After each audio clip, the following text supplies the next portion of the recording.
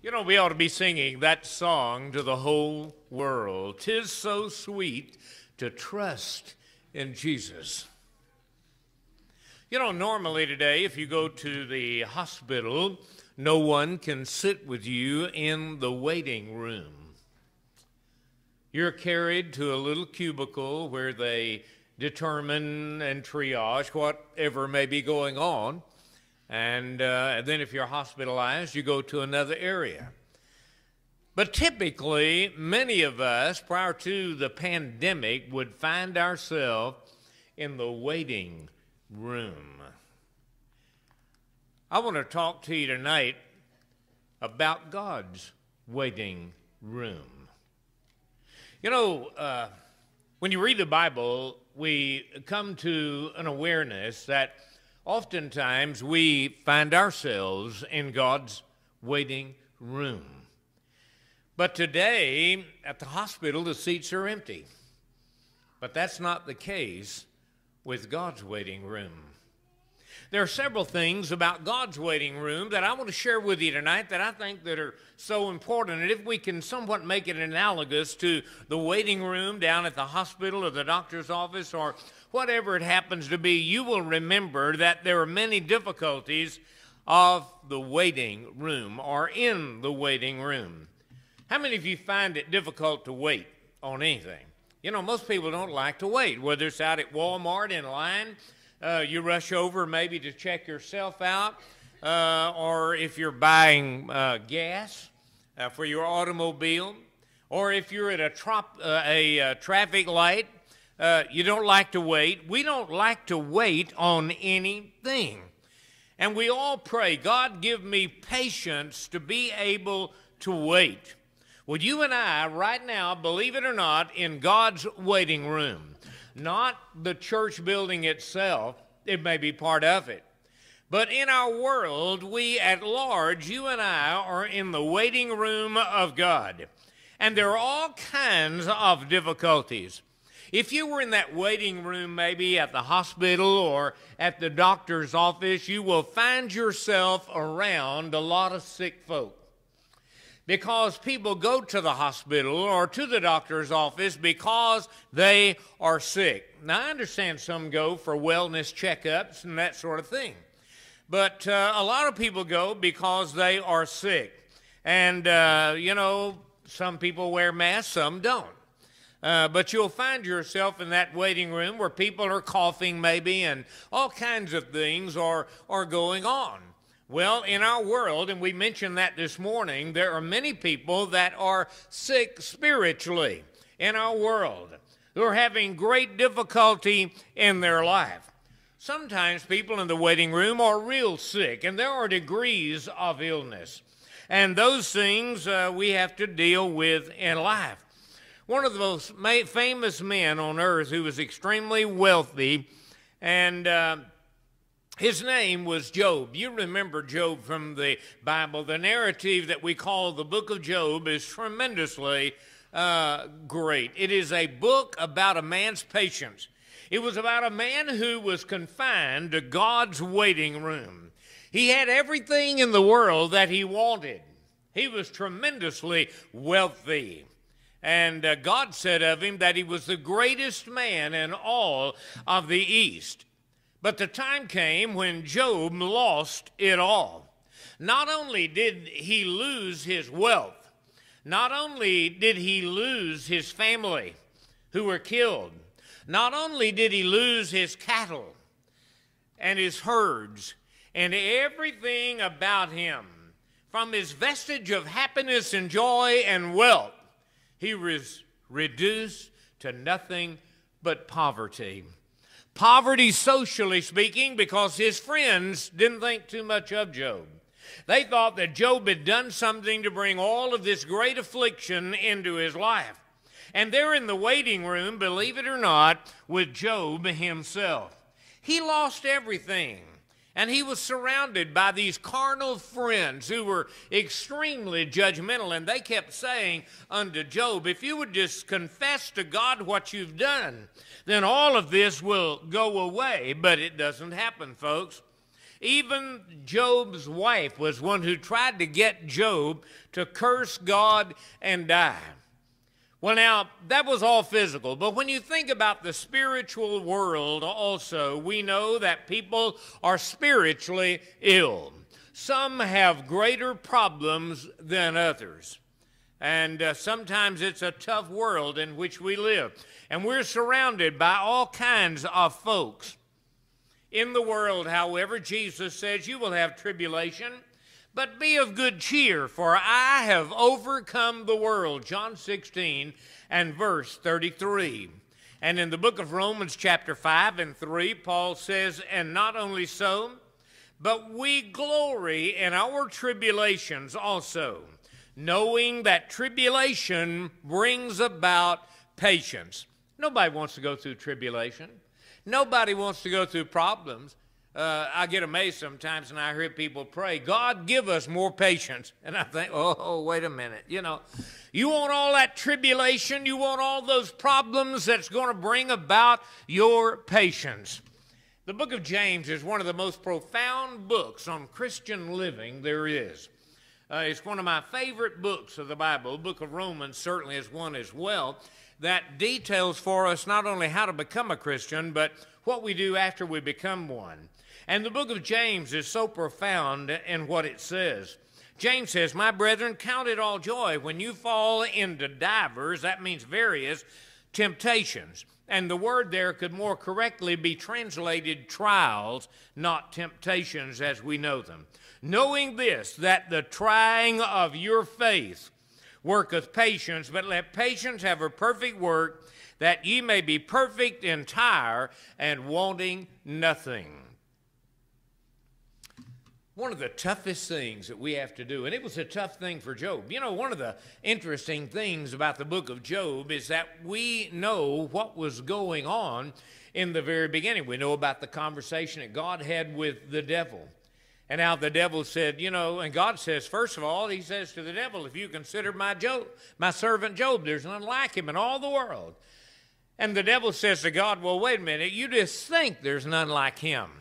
If you were to let me try him, I will show to you and prove to you that his faith is not as strong as you might anticipate. And so God allowed Satan to try him. And did he try him? But Job says, when I am tried, I will come forth as gold. And he did. And we read all of that. We read about all those things that happened that Job didn't know were happening.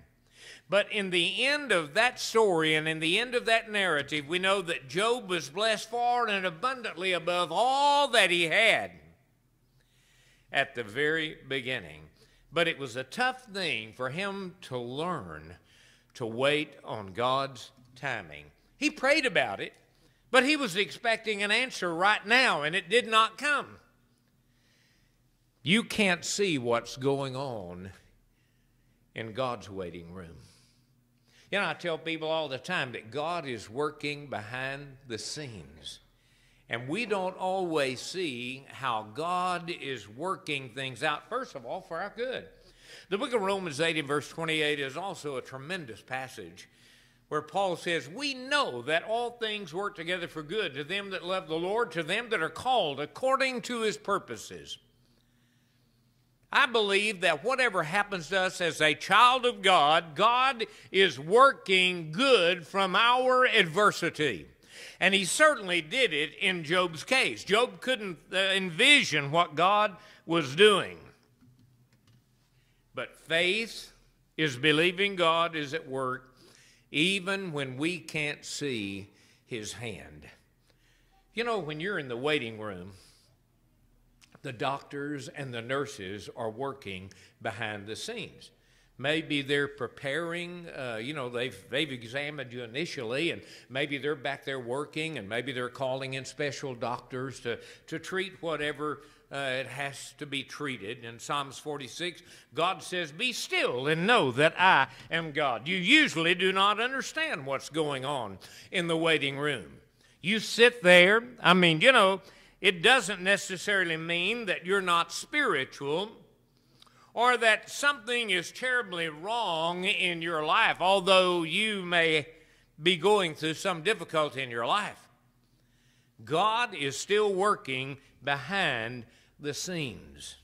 And we have to trust him to do that. Sometimes we just have to wait. And we don't like to wait. How many of y'all remember Spanky McFarland? You remember Spanky? Little Rascals? Our gang? Yeah. Sometimes we don't like to wait. We don't. But I've learned in my life that God does not operate on our calendar, nor on our clock. He has a purpose for all things. But when we're sitting in the waiting room, we are watching the clock. How many of you watch the clock when you're in the waiting room? Most of you do, don't you? I do.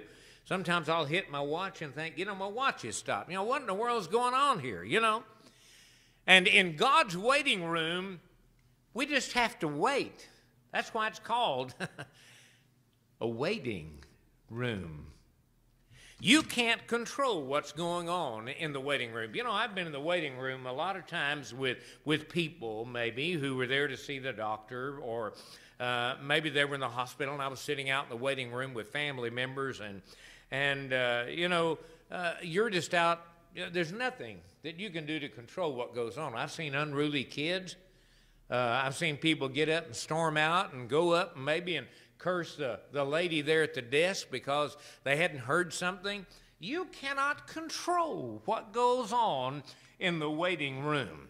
But you have to remember that God is still in control. He is still observing. He knows exactly what is going on. But you can't control what goes on. You get sleepy, you get tired. And while you're in the waiting room and there is that place of delay, sometimes it's for an extended period of time. And we have to remember that God is never late. Sometimes when we make this analogous, in God's waiting room, we want God to act immediately when we pray. Have you ever noticed that? We ask God for something and we want an answer right then. We want that little 15-minute test that you get for coronavirus. We don't want to wait for 3 days to get the report back. We want God to act right now. But God doesn't always act when we call upon him. And we sit and we tap our watch and we think over and over, if God really loves me, why, he would respond to my prayer right now. But it doesn't always happen, folks. And it doesn't make any, I'm going to tell you, you really get restless in the waiting room. And it's easy for us to get restless in God's waiting room, especially when you're waiting maybe on someone to obey the gospel. When someone is married to a Christian and you wait and you wait and you hope that person will eventually obey the gospel of Jesus Christ and be baptized, you wait and you wait, and sometimes it happens, sometimes it doesn't. Sometimes there are people that need to be restored in a relationship with Christ, and you wait and you wait and you wait and you hope that they will eventually come back to God, and we just keep waiting. In the book of Romans 15 and verse 4, Paul says, "For whatsoever things were written aforetime were written for our learning, that through patience and comfort of the Scriptures we might have hope." One of the things we have to do while we're in God's waiting room is to read the Bible. Read the Word of God. I have noticed in most waiting rooms, you know what they have? They don't have Bibles. They have a lot of magazines laying around and maybe a newspaper. And I've thought to myself, wouldn't it be wonderful if they had a Bible in every seat in that waiting room, and maybe on the wall, scriptures for those folks to look up that deal with the problems that they may be facing in life. The waiting room is usually not a very comfortable place. I've seen people so uncomfortable, and I've been uncomfortable. There is nothing like having to wait on someone in the hospital. Do you agree with that? It is true. It's most uncomfortable. And you know what? God doesn't necessarily comfort us in the waiting room. He has our attention, But sometimes people go to sleep. People do all kinds of things. But the greatest truths of all are learned when we find ourselves in the dark place in life. You know, when people are going through problems, they are drawn to God more so than any other time. When things are going good and things are going great, why, people feel they don't need God. But what happens is when we start facing those dismal moments in our life, in the waiting room of the Almighty, then we turn to God. We turn to God. The waiting room is often a place of worry and anxiety. How many times have you been sitting in the waiting room out at the hospital, and maybe your loved one is back in the hospital, he's being treated, or she is, and you're worried and you're anxious about what's going on? We need to go back to what Christ said in the book of Matthew chapter 6, and not worry and not be anxious. Paul said it also when he wrote to the Philippian church, be not anxious. Worry is convinced that God does not care and that he is not able. That's not true. As I told you, God doesn't operate on our time schedule. God is able to do all things. That little phrase is found in the Bible several times. Our God is able. We sing about it, do we not? But we pace back and forth in the waiting room. We don't really trust God. That song David led a moment ago, trust in Jesus, you know, 'tis so sweet to trust in Jesus, but a lot of people don't. A lot of people carry their burdens with them, and they pack them around all day long. They carry them to bed with them, and they're so anxious and frustrated in life. But there's a second thing I want you to know. The directions for the waiting room. Now, what do I mean by that? What does God? God tells us what we have to do in the waiting room. And he gave Job directions for the waiting room. Here's what you do. How do you wait on God? How do you wait on the Lord? In the book of Isaiah chapter 40, the Bible says, they that wait upon the Lord shall renew their strength. And their wings shall be like those of eagle's wings, and they will mount up, and they will soar into the heavens. We must remember that in the waiting room, we have to obey the one who is in charge. And Job understood it. For in the early chapters of the book of Job, he says, though the Lord slay me, I still will trust him. Would we be able to say that tonight in God's waiting room? Notice what Job says in Job 42 after he'd been through all of the great calamity that had befallen him. He says, I know that you can do everything. And I'm telling you tonight, folks, prayer should never, ever be a last resort. It ought to be priority in our life. You may be going through something in your life tonight, right now, in God's waiting room that's very difficult for you to deal with.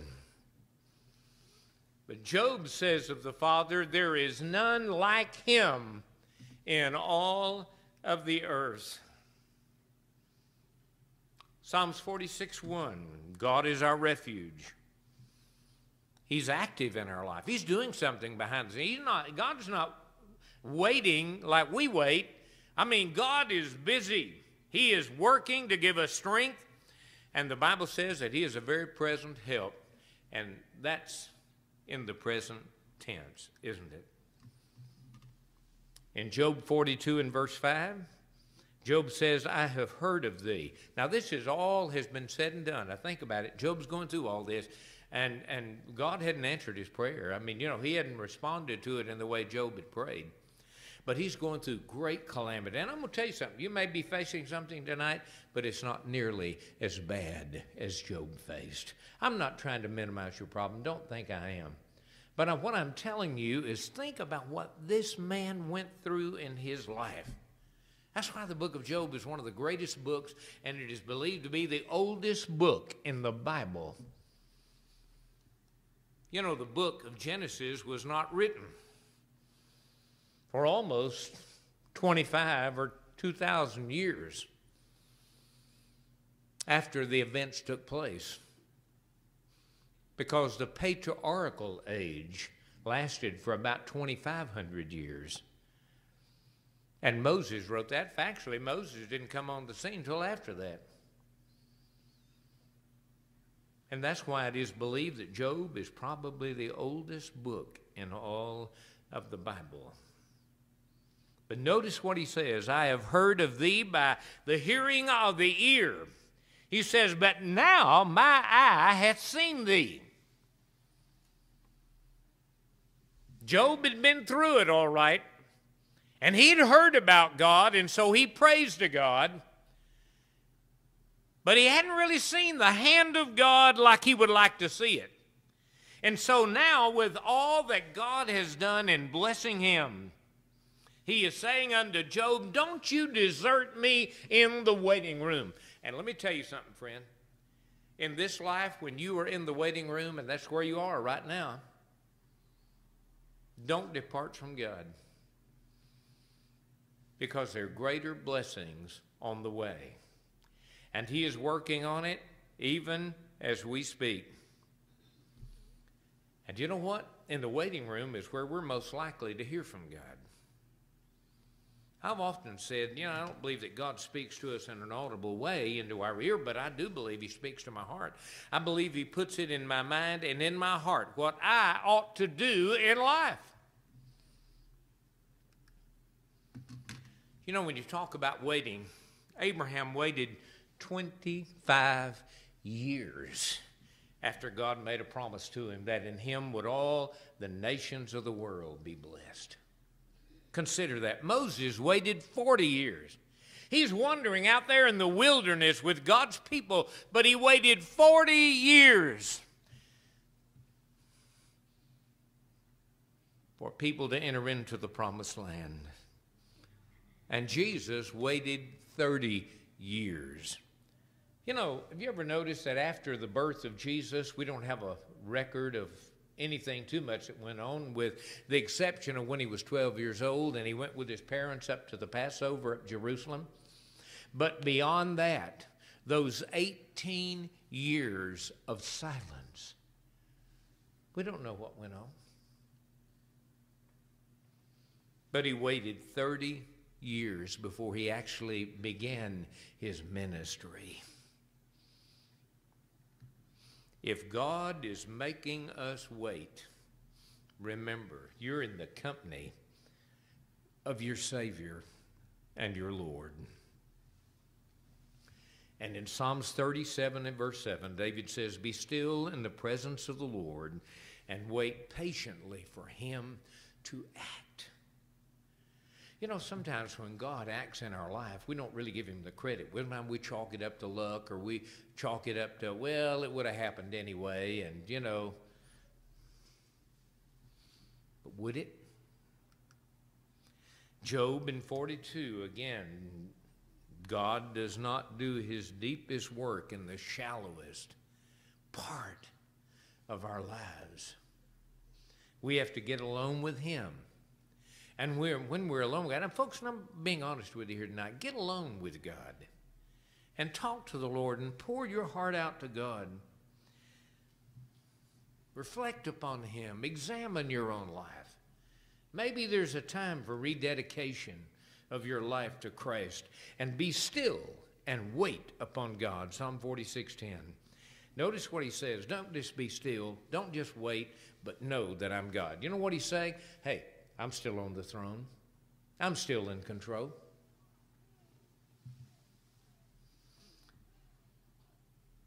Don't let your hands hang down. We want to do something sometimes, but God may need us, and God is working out his schedule for us. There have been a lot of times in my life when I've prayed about certain things and I had to wait on God to answer, and he didn't give me an answer right then. I didn't know what was going to happen. A lot of times in my life. But you know what I do? I just trust in God. I do what that song said a moment ago. 'Tis so sweet to trust in Jesus, just to take him at his word and wait on God. Because through waiting, God will teach you about his goodness. For Lamentation, that little book in the Old Testament that was written by Jeremiah, the great prophet of God, in Jeremiah 3:25, he says, "The Lord is good to those who wait for him, to the soul who seeks him." And through your waiting on God, you are made stronger. Through your waiting, God is developing character in your life. You need to receive the blessings that he has for you. You know, that's something that a lot of us have a tendency to forget. We ask God to bless us, but we're not in a position to receive the blessings yet. God knows maybe you'd squander it. And so God is prepping you. He's developing your character. He's getting you ready for the blessing that he is going to give you, just like he did with Moses. And just like he did with Jeremiah when he was thrown in a pit and he had to wait on God to get him out. Through waiting, God is giving you opportunities to show your faithfulness to him. Would you be faithful to God when he doesn't immediately respond to your need or what you want? So don't waste your season of waiting. Just wait on the Lord. And that is a tough thing to do, isn't it? Wait upon the Lord, be strong, take heart, and again, wait for the Lord. Psalms 27 and verse 14. And in that time of waiting, you pray to God, communicate unto him, and then just be still and wait for God to speak to your heart. Just wait on him and anticipate God's response. For in Job 42 and 10, the Bible says God called it the captivity of Job. And the Bible says, and the Lord turned the captivity of Job. Psalms 46, I will be exalted above the heathen, and I will be exalted above the earth. God did not leave Job in the waiting room. And I'm going to tell you, one of these days you'll come out of the waiting room and you'll see the hand of God move in your life. One last point, and I'll do this quickly. Things you will discover in God's waiting room. Job discovered a lot of things. He discovered a new perspective, first of all. It was an opportunity for him to really get intimate with God and get close to him. And it was so that after the Lord had spoken these words to Job, the Bible says that he blessed him. That he blessed him. God gave Job that new perspective. One he would never have had he not been in the waiting room. You know, I don't know how long he waited. I don't guess we're really privy to that in the book of Job exactly, but it had to be over an extended period of time. You think about all that happened in that man's life and all that was going on and how he had to wait. And his friends were saying, confess your sin and God will remove this plague. But it wasn't a sin problem. It was God trying his faithfulness. And you know what? Sometimes I think this pandemic may be God's way of proving our faith. And I'm afraid that the faith of some is not as strong as we presupposed.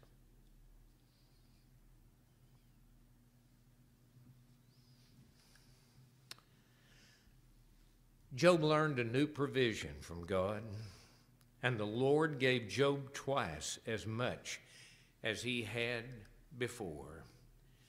In God's waiting room, Paul found joy, Philippians 1 verse 4. He found purpose, he found peace, he found power, and he found plenty. For the God of heaven was working in Paul's life as well.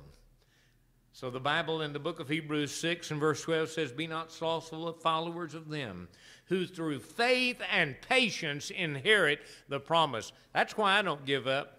I don't give up on God. I'm going to wait. You know what? I've got faith in him. I'm patiently waiting for the promises to be fulfilled. And you know what? You don't know when the doctor will come. You know, when you're sitting there in that waiting room, and I've been there with a lot of families, and you never know exactly when that doctor is going to walk out and whether or not he's going to give you good news or bad news. You don't know whether he's going to say, we've done all that we can do, or that your loved one will be fine. We don't know when the doctor will come out. And do you know what? In the case of Jesus, we don't know when Dr. Jesus, the great physician, will come into the waiting room and make us aware of the outcome. But I know one thing. That doctor, our Jesus, will come when the time is right. And he is always looking at our chart. He knows what we do. He knows what goes on in our life. And it's something that we have to remember. And when in the waiting room, I've trusted the doctor myself many times. I've stayed close. I've prayed, anticipating an announcement. And it finally came. You know, when our two daughters were born, the joy of their birth eclipsed all the difficulties of the waiting room. But I don't know about the delivery room. I don't know if Audrey would say that, but she was giving birth to them. But I know one thing, that the joy of having my two daughters were just beyond description tonight. Job discovered a new proximity, the nearness to God. Mine eye has seen you. The difficulties of the waiting room drove Job to the feet of God, where he discovered a nearness and an intimacy that he'd never, ever imagined. So please remember tonight that you're in the waiting room of God. Trust him, stay close, be still, yield to his plan, and be ready to view some great discoveries in days to come. We don't always understand why bad things happen, but I know one thing, that most of the time, good things come from bad things because God can turn it around. Let me ask you a question tonight, and just maybe you are. Why are you waiting? Jesus is ready to save your soul. Why do you wait? Are you waiting on God, or is God waiting on you? Anticipate that question while we stand and while we sing.